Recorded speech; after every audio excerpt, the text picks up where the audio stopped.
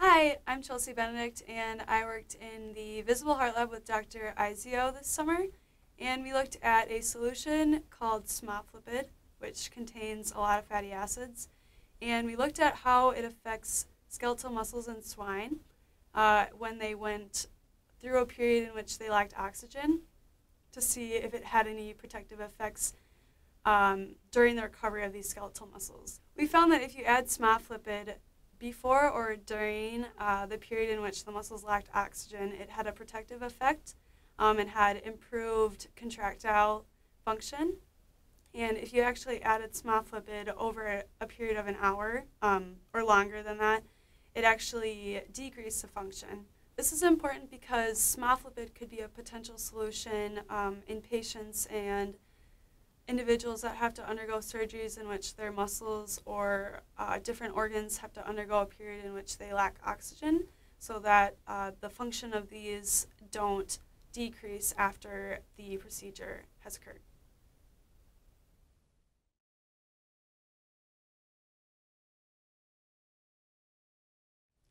Hello, my name is Eleanor Christensen, and this summer I worked in the Gary lab.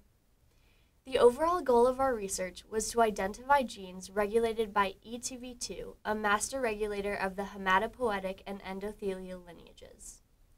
My hypothesis is that ETV2 regulates early B-cell factor 1. Prior to my arrival at the lab, a bioinformatics study analyzed single-cell RNA sequence of ETV2 EYFP expressing cells and used dPath to organize it into a self-organizing map. This map showed that EBF1 was expressed in early progenitors of the endothelial lineage. A cluster analysis also showed that out of all the genes, EBF1 was most abundantly expressed. After this, we undertook further research. We used chip sequencing to find the ETV2 binding motif and where ETV2 binds to the EBF1 promoter. We also used ATAC sequencing to show that there are enriched peaks in the ETV2 binding sites of the EBF1 promoter. After this, we engineered embryonic stem cells that overexpress EBF1 in the presence of doxycycline, and we validated this system using a FACS analysis. We engineered embryonic stem cells that overexpress EBF1 in the presence of doxycycline and validated this system with a FACS analysis. We used these embryonic stem cells and made them into embroid bodies. We then exposed some to doxycycline and some to no doxycycline. We used these embroid bodies in a FACS analysis of endothelial markers. This analysis showed that EBF1 promotes the endothelial lineage. From all of this research, we know that EBF1 is expressed in the endothelial lineage, ETV2 binds to the EBF1 promoter, and EBF1 promotes the expression of the endothelial lineage.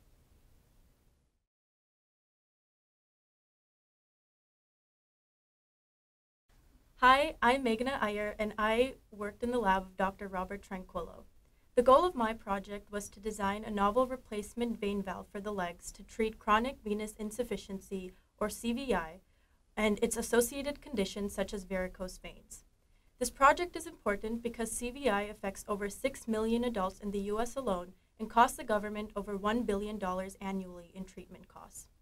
In my project, I proposed to design a novel prosthetic vein valve that incorporates a new feature called the sinus pocket. I hypothesized that incorporating the sinus pocket would facilitate vein valve closure and optimize its overall performance. To test this hypothesis, I first proposed a sinus design concept based on literature. I then 3D printed this design and assembled it, and assessed this design using an in vitro hemodynamic tester system called a pulse duplicator system, which essentially mimics the in vivo environment that vein valves undergo. After testing this design, I found that the sinus design consistently helped in lowering the closing time of the vein valve, and it also minimized the backflow of fluid needed to close the valve. I also changed the systemic pressure across the system to mimic positions of standing, sitting, and lying down, And overall, for the lying down position, I found that the sinus design helped in lowering the systolic pressure drop across the valve. In conclusion, the impact of the study is significant because it yields significant insight into a new design that could possibly affect and enhance bioprosthetic vein valve performance for patients with moderate to severe CVI. Thank you.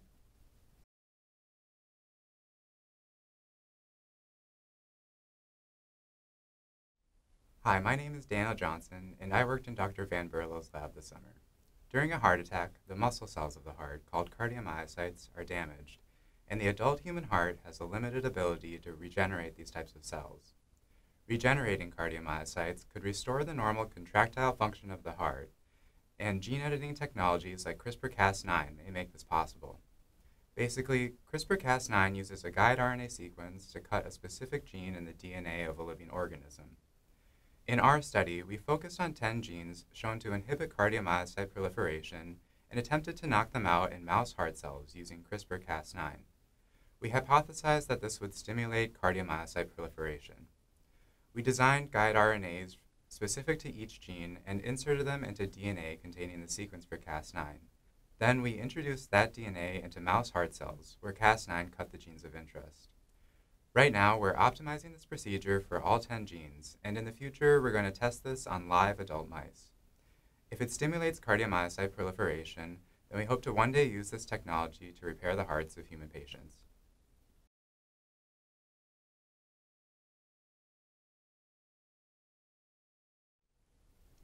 Hi everyone, I'm Bailey Kemp, and this summer I worked in Dr. Don Lau's lab researching Duchenne muscular dystrophy, or DMD. Our goal was to study the role of tetrahydrobiopterin, or BH4, on disease pathology using an MDX mouse model of DMD. BH4 plays a role in the production of nitric oxide as well as in neurotransmitter synthesis, and BH4 is found to be significantly lower in MDX mice than in wild-type mice. So that said, we hypothesized that lower levels of BH4 may play a role in disease progression, especially concerning cognitive deficits and muscle degeneration. The first question we asked was, why is BH4 lower in MDX mice? To answer this, we use Western blotting to quantify the levels of the enzymes responsible for the production of BH4. We found that one of these enzymes, sepiaterin reductase, is significantly lower in MDX brain and skeletal muscle tissue when compared to wild-type tissue. So lower levels of this enzyme may be the reason that BH4 is lower as well. We also wanted to know if supplementing BH4 could impact disease progression. So for the last several weeks, we have been feeding MDX mice a supplemental BH4 diet and using HPLC to quantify the levels of BH4 in urine collected from the mouse each week. This is an ongoing study, so in the following few weeks, we will be performing several assays to assess cognitive function and muscle pathology in these mice. This research is important because DMD is a fatal neuromuscular disease with no cure, and novel treatment strategies are necessary to both lengthen the life and improve the quality of life in patients with DMD.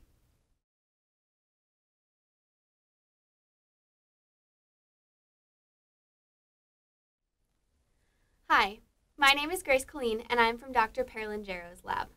This summer, we studied limb-girdle muscular dystrophy type 2A, an autosomally recessive muscular dystrophy caused by a mutation on the gene that codes for the protein calpain-3. In order to further understand the function of calpain-3, as well as have a negative control in future gene correction strategies, we created a calpain-3 knockout human iPS cell line. The creation of this knockout cell line was done through the use of CRISPR-Cas9, a genome editing tool that uses the Cas9 enzyme to create a double-strand break at a desired location. Once we created this double-strand breaks and deleted our calpain-3 gene in our human iPS cells, we were able to differentiate these cells into multinucleated myotubes. These myotubes showed a lack of calpain-3 expression both on an RNA level with an RT-PCR as well as a protein level with a Western blot. Both our RT-PCR and our Western blot indicated that our calpain-3 knockout was successful and that there was a lack of calpain-3 protein expression.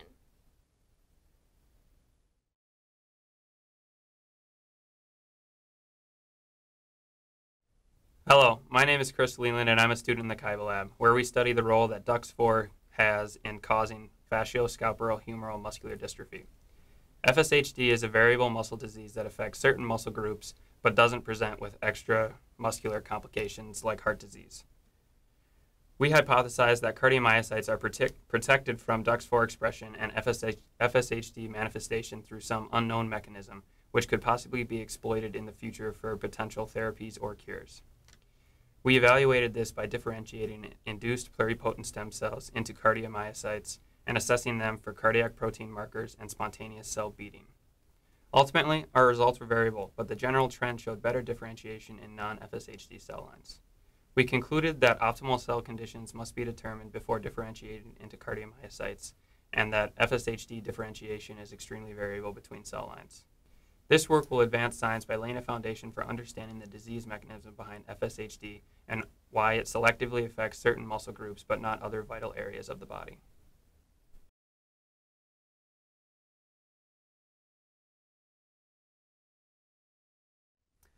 Hi, I'm Weston Lowry, and this summer I worked in the Metzger lab. My project involved identifying and characterizing small molecules with the potential to correct cardiomyopathy, which is a kind of inherited heart disease. Some kinds of cardiomyopathy are caused by an increased calcium sensitivity in a protein called troponin C, which, when bound to by calcium, causes contractions to occur. The aim of this project was to find a molecule that could reduce this excessive calcium sensitivity, returning cells to the normal operating range and preventing negative symptoms from occurring. The ideal molecule would reduce calcium sensitivity, thereby reducing cellular contractility, and would do so without changing the calcium concentrations of the individual cells.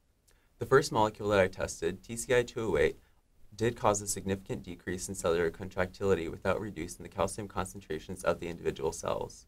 The second molecule that I tested, TCI-401, also caused a significant reduction in cellular contractility, but also reduced the calcium concentrations in the individual cells, which is an indication of adverse side effects. This means that TCI-401 is not a candidate for further study as far as this project goes. TCI-208, however, had all the potentially therapeutic characteristics that we were looking for and should be further studied, possibly on the whole organ level or in a disease model.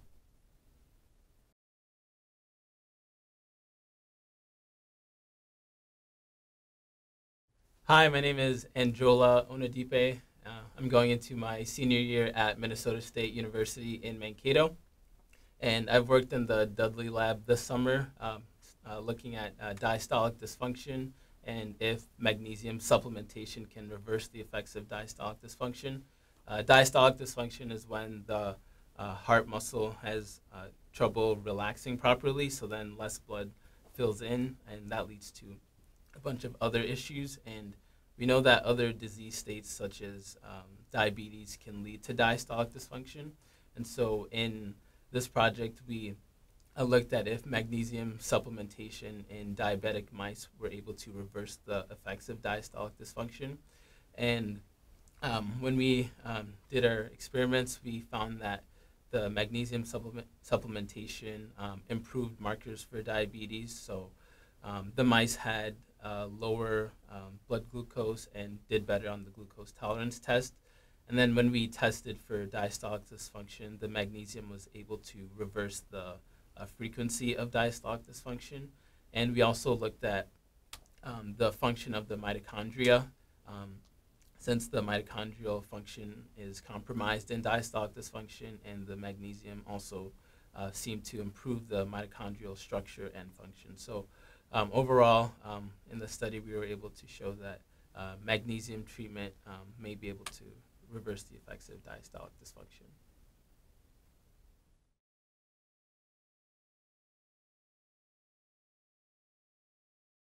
Hello, my name is Eric Ski. I worked over the summer in the Dan Gary Laboratory with Satya Das, investigating ETB2 interacting partners and the mechanism by which ETB2 regulates endothelial gene transcription.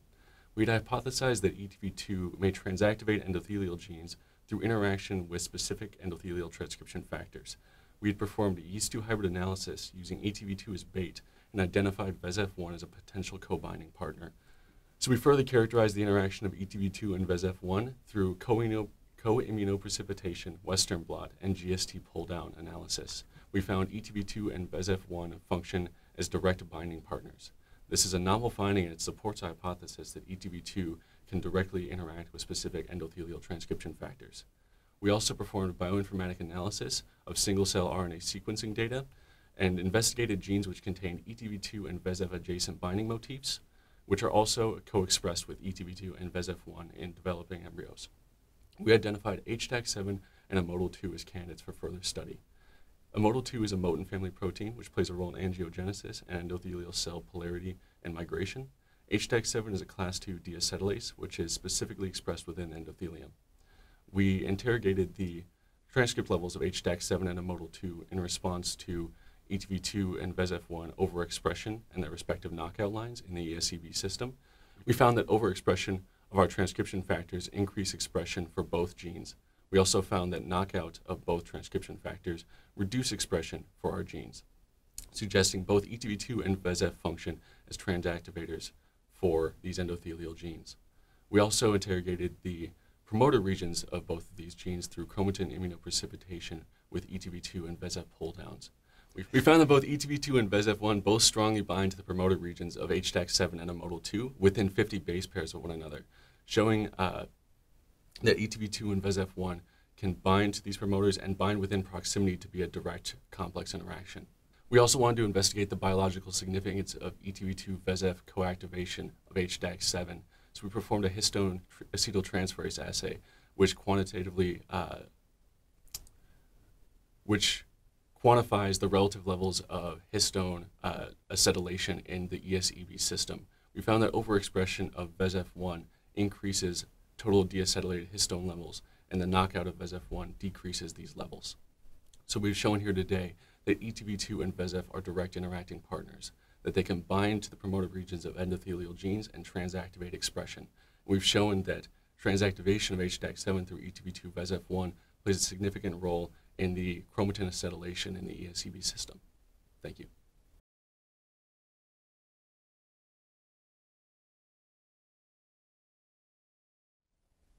My name is Marina Smallage, and this summer I worked in the Visible Heart Lab with Dr. Paul Izio. My research focused on tricuspid valve regurgitation, which is commonly treated using tricuspid valve annuloplasty to reinforce and reduce the size of the tricuspid valve annulus. Interventional cardiologists are looking to transition to a transcatheter approach for this procedure, but this poses a greater risk of impinging or damaging the right coronary artery. To address this issue, we chose to quantify the proximity of the right coronary artery to the tricuspid valve annulus.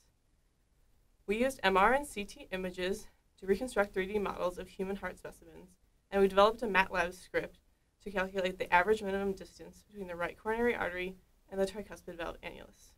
After modeling 30 human hearts, we found that the average minimum distance was 6.7 millimeters. Our growing anatomical database will provide surgeons with a detailed 3D anatomical map of the area surrounding the tricuspid valve to help improve procedural planning and success rates.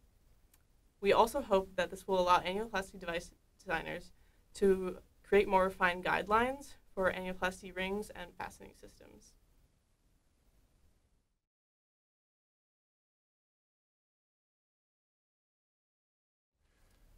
Hello everyone, my name is Mitchell Taylor, and this summer I worked in Dr. Dwayne Tunson's lab to study Duchenne muscular dystrophy, or DMD.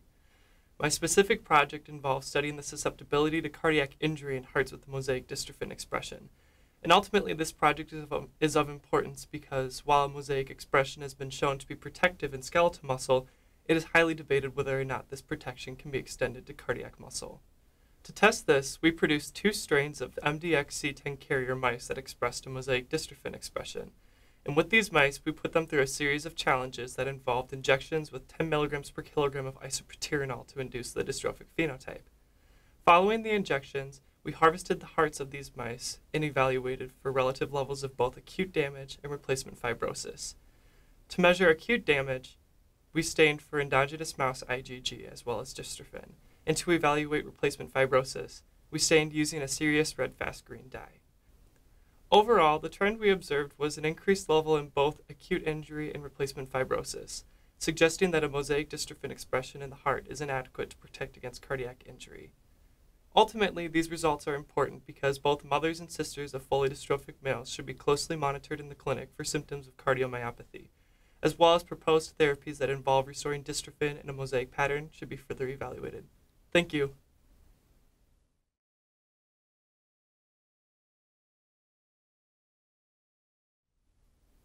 Hello everyone, my name is Maxwell Wang and I've been working in the Dr. Michael Keibel lab. our goal this summer was to use gene editing technology as a means to cure FSHD. Facioscapulohumeral muscular dystrophy is one of the most common forms of muscular dystrophy, and its effects on skeletal muscle degeneration is debilitating both physically and mentally for the patient. And as such, it's important that we find a cure for it. Now, FSHD is caused by an unregulated expression of DUX4 protein, something that isn't found in patients without FSHD. And it is our thoughts that by changing and deleting the gene sequences that are responsible for making this protein, that we can cure FSHD.